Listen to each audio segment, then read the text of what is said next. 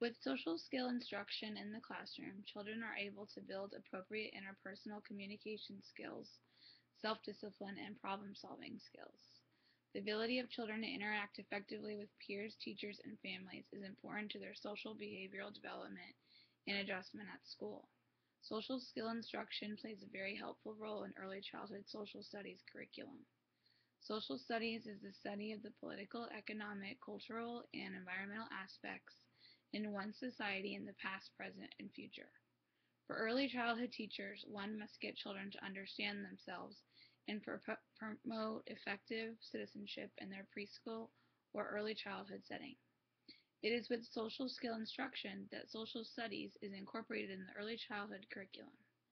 An introduction to social studies for children entails how children relate within their own families and their preschool or early child care center. This is presented when children must gather information to elaborate their understandings of their families as well as other families that come from various cultures. Another kind of social studies that is touched in early childhood curriculum is the topic of democracy.